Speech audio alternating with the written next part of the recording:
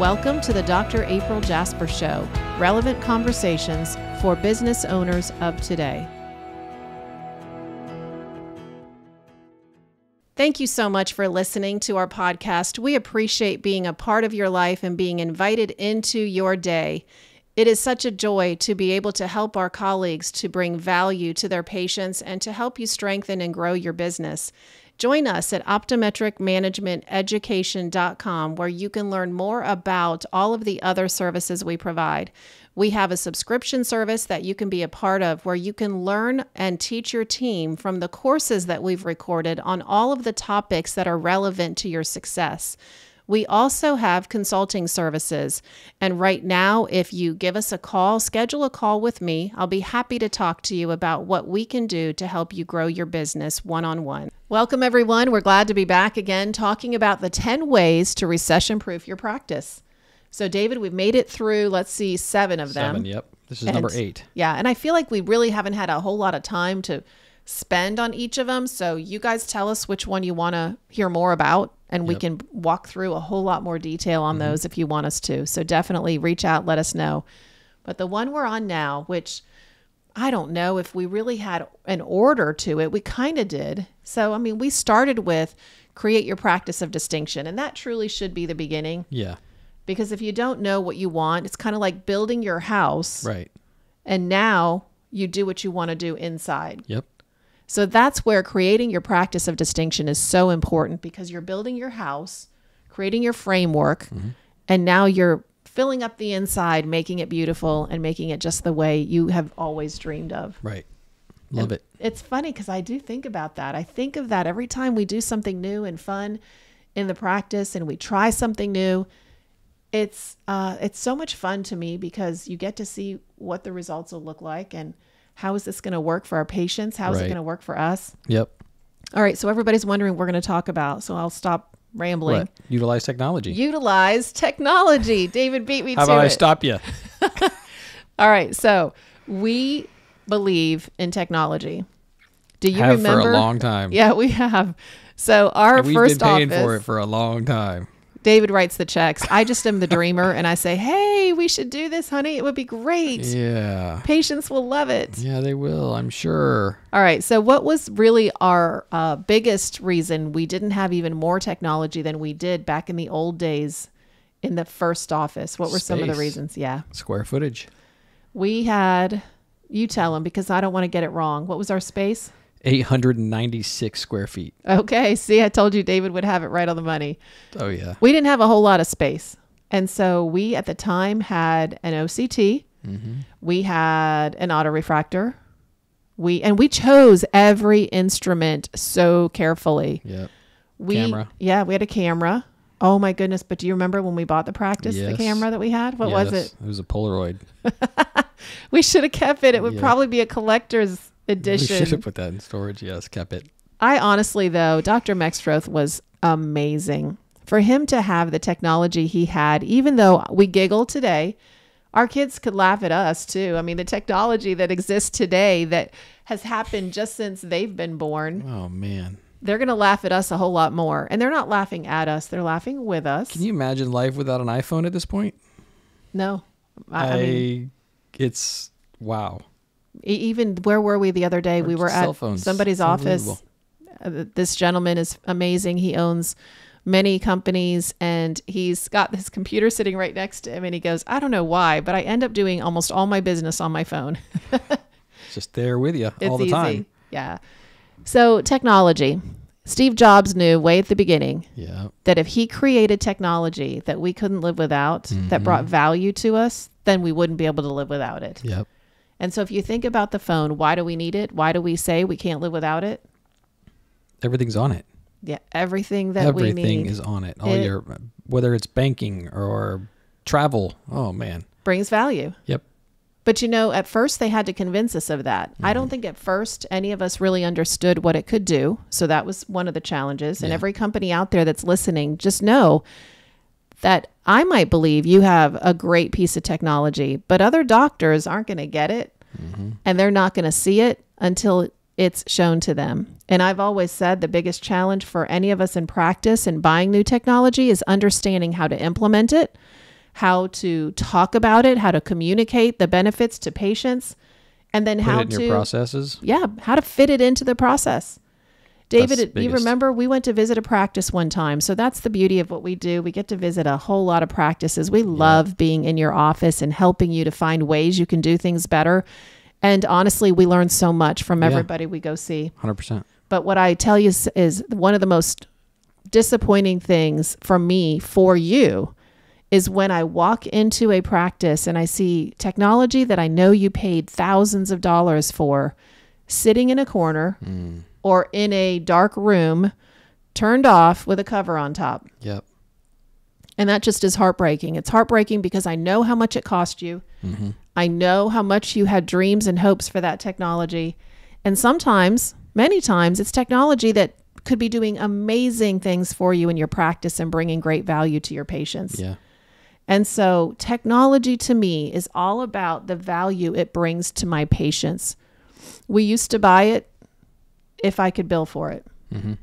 And I don't know that that was wrong completely, but we don't do that anymore. We really, I mean, it's great to have a way that you can bill for it. So bill the insurance is what I mean, so that you can pay for it. It's going to depend on your model of practice too. So obviously you're not going to, some practices aren't going to have that much medical.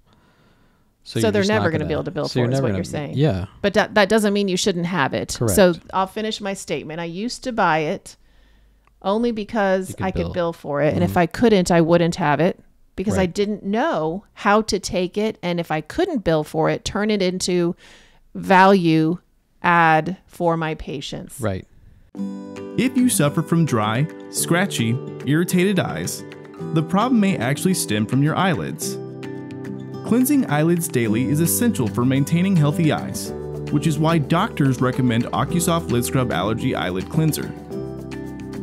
New OcuSoft Lid Scrub Allergy removes oil, pollen, and other contaminants from your eyelids to effectively reduce redness, irritation, and itching caused by seasonal allergies.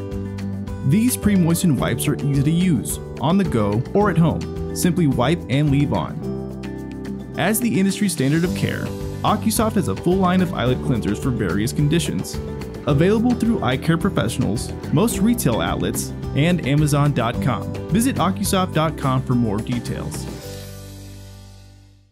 And so we've figured it out a whole lot better now. We bring in new technology, but not until I know that in my mind, I am committed to making it a part of the process, at least until I know it can't be. Well, it's because we have to take it back, and now we have to sell our staff, right? It's not just a matter of bringing it and plugging it in, and it's on the table, use it. Right. It's not the way it works. We've done it many times, and it doesn't work, and people won't use it. Yeah.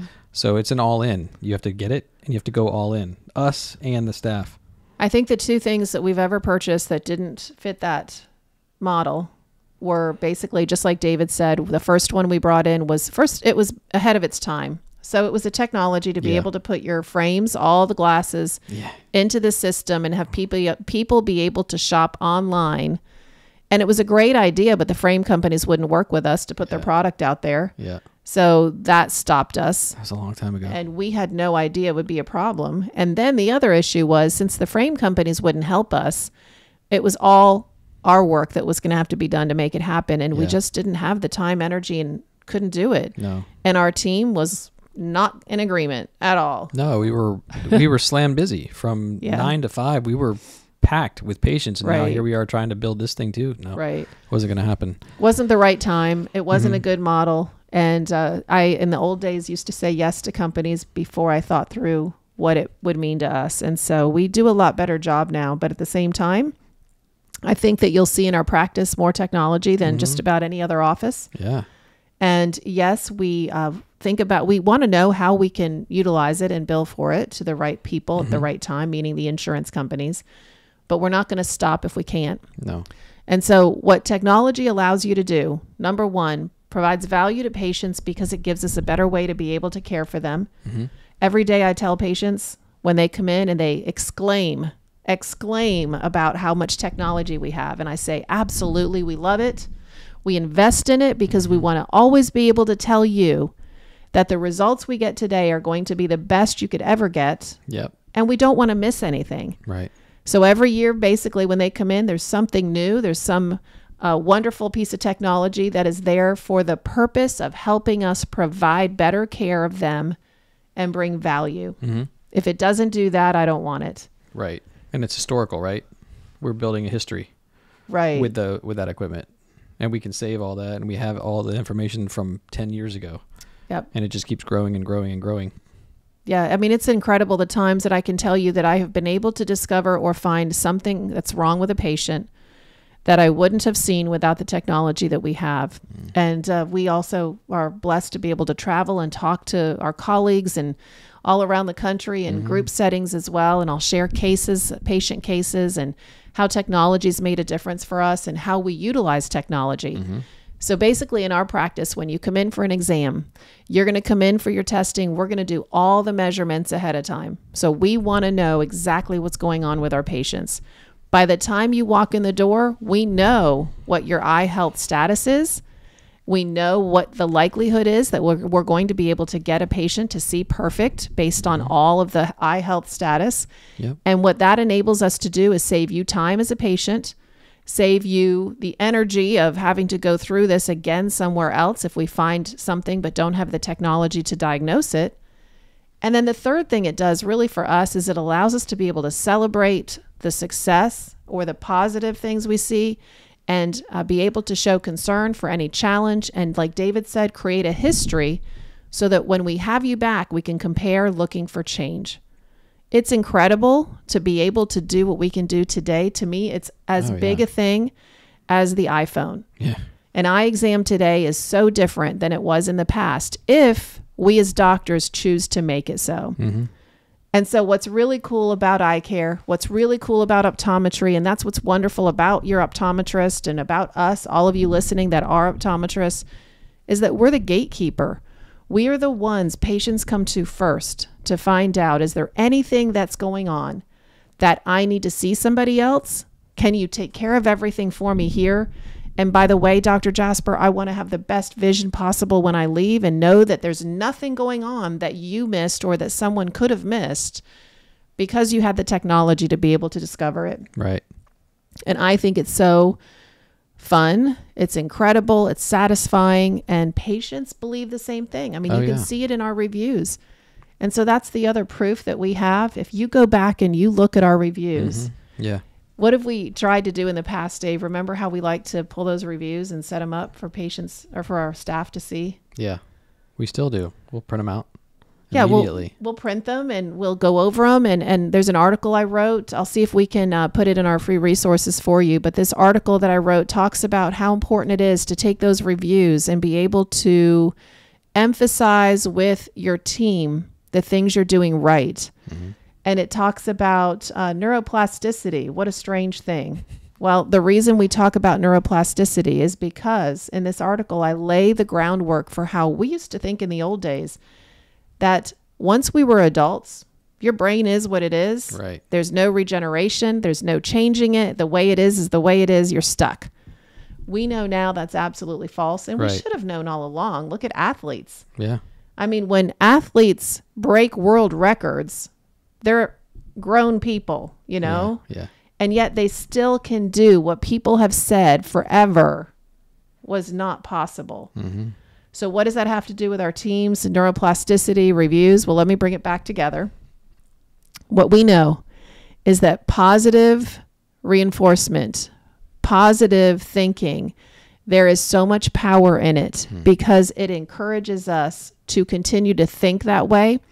If we see that doing things well in our practice, and we can see what patients love about what we do, so we know what to do more of. But if we see that doing things right, doing things well, doing things in a good, positive way results in patients saying, I love you, this is incredible, or best I've ever had, or best vision I've ever had.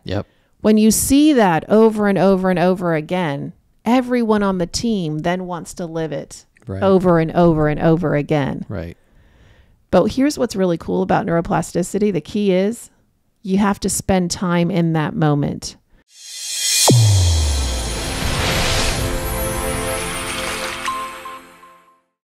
Your eyes and your vision are under attack. Damaging blue light from the sun, your phone, your computer, your tablet, even light bulbs and car headlights is constantly bombarding you. The good news is our eyes actually already have a line of defense to counter the effects of blue light. This defense is made up of 3 pigments called carotenoids. MacuHealth with MicroMicelle, the only supplement with the exclusive patent on all 3 macular carotenoids and MicroMicelle technology.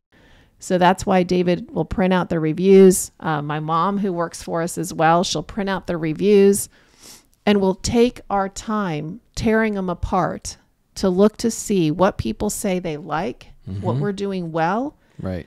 And when they say there's something that didn't go well, we're not afraid to look at it and say, hey, how did we mess that up? Right. And what could we do different? Call them up. And I'm the leader, so I Yep. take responsibility. I tell them all the time, hey, if something goes wrong, it's my fault. Ultimately, it comes back to me. And if you as the leader can't take responsibility for it, then that is a challenge that I would have for you to back up and say, when it goes wrong, take responsibility, look for the reason. The 5 reasons, 5 whys is what we talk about in medical errors courses. Keep digging until you get to the reason and then make a fix.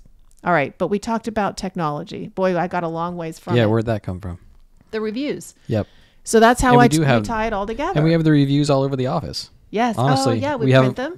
I think we have them on the doors. We have them on the windows. We have them inside on different mirrors, and people see that, and they're just, it's not made up. It's fake. real stuff. Exactly. They can go on the website and they can see. It's not fake yet. I mean, they say ChatGPT is going to fake everything, but not yet. Anyway. Okay, Dave. So let's bring this all together. And let's go back to something I asked on the last episode and probably on most of them. And this is, I think, a way for me to think about it and wrap it all up.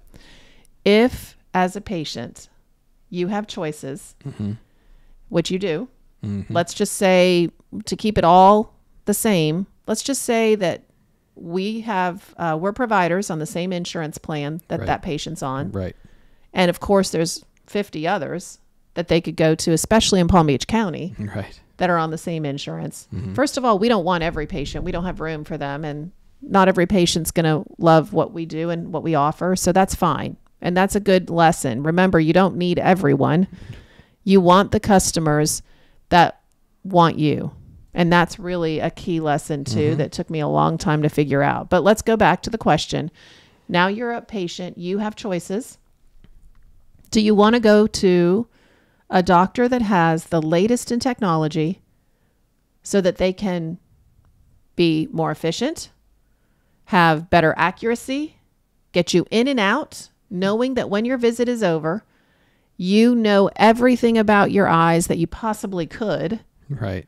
and you know the best way to be able to provide you with great vision for a lifetime, Right. whether that's contacts, glasses, lid scrubs, eye drops, vitamins, whatever it is. And I listed those because that's exactly what it is. It's not a hard answer.